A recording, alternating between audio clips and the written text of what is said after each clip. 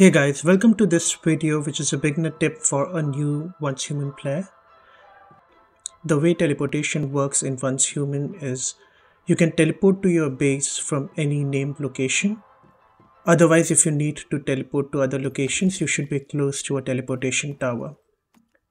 Now the trick that I used for my game is I created my base close to a teleportation tower. That way, I would have the benefits of being close to a teleportation tower within my base. As you can see in this video, when I tried to teleport from this section of my base, the teleportation option does not come up. The reason is that this section of my base is not as close to the closest teleportation tower I have. But if I walk a bit towards the entrance of my base and then try to teleport, I would be able to, because this is closer to the teleportation tower.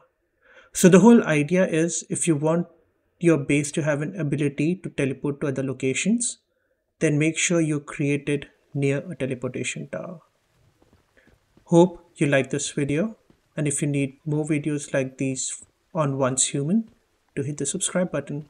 Good day.